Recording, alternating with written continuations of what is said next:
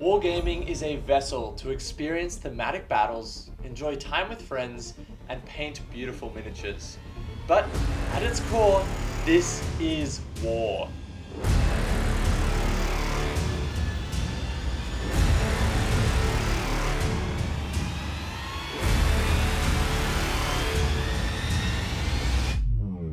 Welcome to Conquest Creations and to Season 3 of the Conquest Champions League. I'll be your host, Jacob Lucas, the Conquest creator.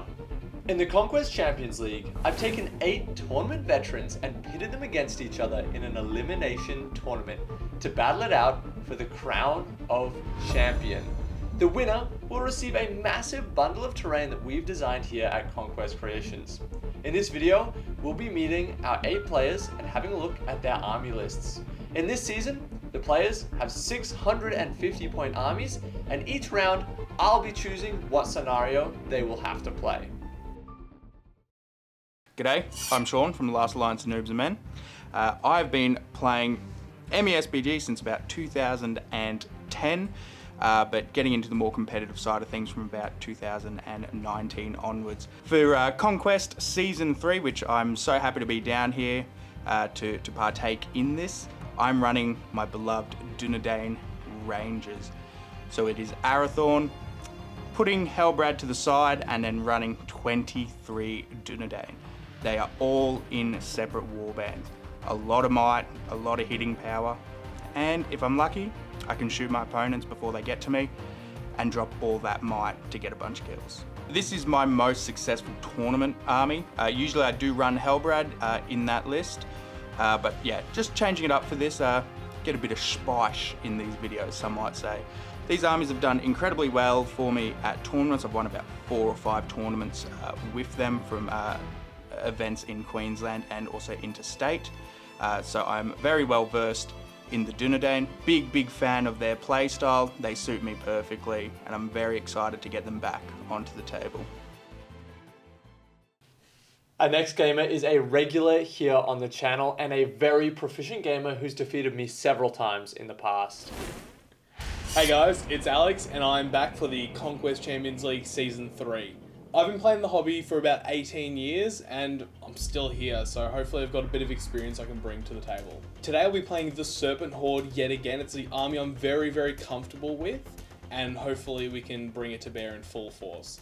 It's going to start with the obvious choice, Sauladan the Serpent Lord on his armoured horse. It's a 6-inch banner, hero of legend. He's my striking hero.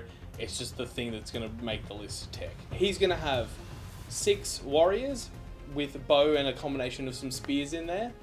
Some serpent guards for some fight for in the back line. You also have a Watcher of Kana in there with the twin blade. So 2 attacks and can deal with some terror shenanigans, maybe a ring wraith it can pop. And a Serpent Rider. We have a fight for +1 to wound cavalry model, should do heaps of damage. In the next warband, very much the same warrior structure, but it's led by the Betrayer on a horse. The third warband is Raza, the Fang of the Serpent. He is a little utility piece. He's a secondary striker, so if Sauladan doesn't need to do it, Raza can do it. Finally, we have one of my favorite models, the Haradrim Taskmaster. Look, this is a 38 model army at 650 points. So generally, if I'm allowed to, I can take the time, shoot at my enemy, work them down, and then pounce on them, call a heap of heroic moves. The Betrayer is going to be using a lot of will just to get the rerolls going. We should be killing the enemy faster than we're getting killed. And usually that'll be enough. I may be somewhat new to the channel, but from what I've heard about the potential opponents, it shouldn't be too much of an issue. So whoever I come up against, I don't know if they'll be able to handle it. The next gamer is a rising star here in the Victorian community. Despite not being around for as long as some of the other players, he's made a reputation for himself as a deadly general. Hi, I'm Tyler. Today I am taking Last Alliance. I'm taking just the 2 High Kings, Gil-galad and Elendil.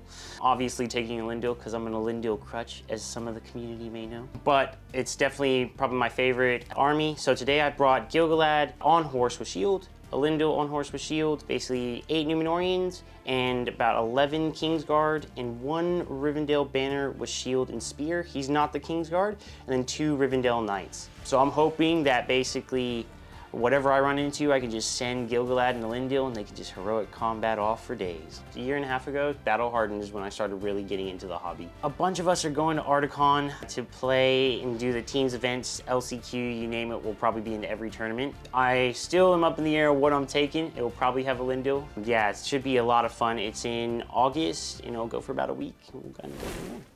Our next gamer has been in the hobby since the release of the Return of the King. He is one of the old guard and there is no army that he has yet to defeat.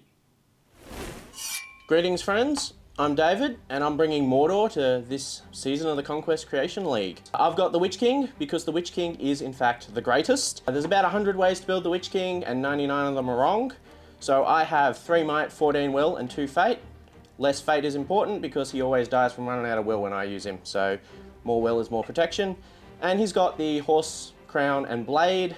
Always take the Blade, take 2 of them if the rules let you. Unfortunately they don't. But we have, backing him up, the Orc Middle Management. They've all got their safety hats on. So we have an Orc Drummer, an Orc Taskmaster and an Orc Shaman on Warg.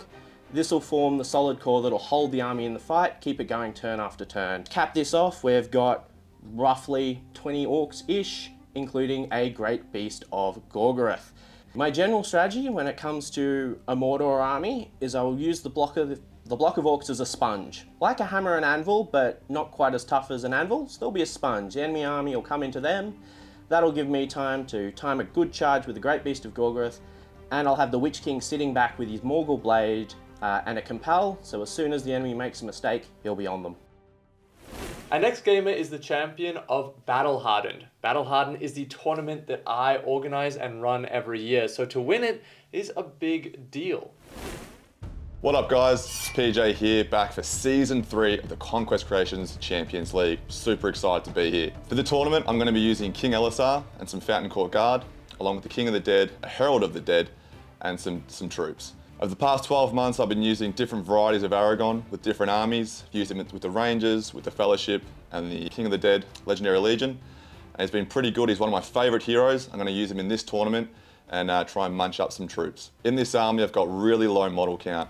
Most of the time, I don't play with more than about 20 models, and in the army that I'm using for this tournament, it's 20 models. My main plan is to get the warriors to hopefully use choke points, because when it's a 1v1, my warriors can kill almost anything. They're good against heroes, they're good against warriors.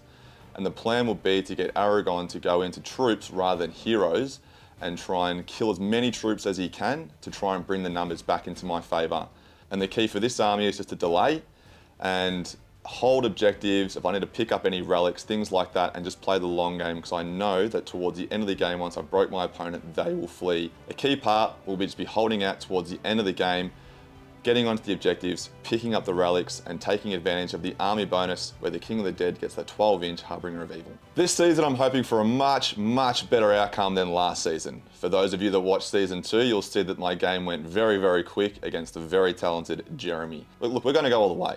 There is no stopping us. This thing is an absolute train. This army packs an absolute punch, and we are going all the way. Our next gamer is our wild card entry. He may not be as experienced as some of the other players, but we want to see how he's going to go. Is this going to fare well for him, or is experience going to win out? Hey guys, my name is Nathan, playing Middle Earth for just under 2 years now. Today, I've decided to bring the forces of Isengard. Starting off, I've got Lurtz, Rashku, a captain. I've got 1 banner, 1 drummer, and 2 berserkers. For the Uruks, I've got 14 swords and shields, 9 pikes, 8 crossbows, which brings it to a total of 39 models, 8 crossbows, 7 points of might.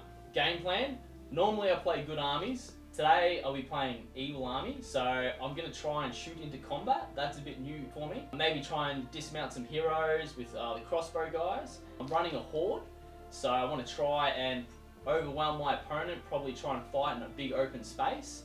And yeah, try and get some traps. Don't expect to do too well in this season. A new face to the channel. If I can win 1 game, that would be good, but I'm not putting my standards too high. We'll see what happens. Our next gamer is an Easterling main player who never jumped on the Dragon Emperor bandwagon, so he's going into battle without him. I've seen him take this army to several tournaments now, so he knows exactly how to run it. Hi, I'm Marcus. This is my first time on the channel and my first time in a Conquest Champions video. I'm really looking forward to giving it a crack. I've played a lot of Eastlings before, and that's what I'm going to be playing in the league today because it's the army I've played the most and really enjoy the play style of having that really high defense and good options with some big heroes there. My army for the Conquest Champions League is I've got Rutabi leading as my general. She's leading a full warband with banner, drum, 12 warriors with a mix of spears, pikes, and some of them been upgraded to Black Dragons. Then got Mdur, he's got 2 Black Dragon cataphracts with him and 4 archers. He's my real heavy hitter. And then I've got a captain on horse rounding it out with some archers, a Black Dragon acolyte, and some more warriors with spears, shields, pikes, and some Black Dragons there as well. I obviously haven't got the Dragon Emperor in Eastlings, which is a bit different, so I really like to have, with Rutabi as the general, she's really hard to take down, so she can sort of just hold the line, and you really get to have a lot of fun with Mdur. You can just hit really hard, kill as many things as you can. So that's the real plan. It's like Rutabi holds the line, and Mdur, he gets to go and cut up as much things as he can. I think the real weakness of my army is magic. I think we've got 4 will in total across all the characters, so really susceptible to magic. Things like transfix, not a fan. Really don't, if you transfix the big heroes, it's hard for them to do much because the rest of the Eastlings aren't that great at killing things. Yeah, I hope I do really well. I'm really keen to give it a crack, and yeah, ready to take on all comers. And our final gamer is a legend of the community and a winner of Season 1 of the Conquest Champions League. He's been in this game since it was released and spent time as the main host of the Green Dragon podcast. Let's meet our final player. Hello, I'm Jeremy and I'm back for the 3rd season of the Conquest Champions. Like the last 2, I took an army of humans, which I thought would be a good, interesting battle, and I'm going for that same theme again. So this time I've got an army of Lake Town with a couple elf allies into it. It's based around Bard's family with his kids, and then the Master with Alfred and Braga, who are going to cause some problems with that because they've got some interactions that don't agree with each other. And then I've got Legolas and Tariel as well, and a bunch of the Lake Town Guard, which aren't seen on the battlefield very often, and there's a few reasons for that. One, it's kind of hard to get to them, but also they're not amazing, so I have to play really well to get the most out of them, but I plan to do that. All small warbands.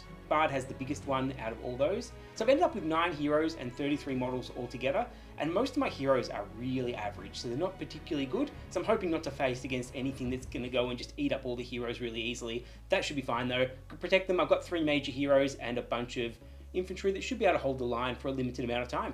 I've got a significant amount of bow fire because I've got 3 heroes that all have bows that can shoot, put might behind them. Alfred can give Bard a bit of extra might if I need to. So shooting, I'm actually pretty good at shooting. I can take out a key target if I need to.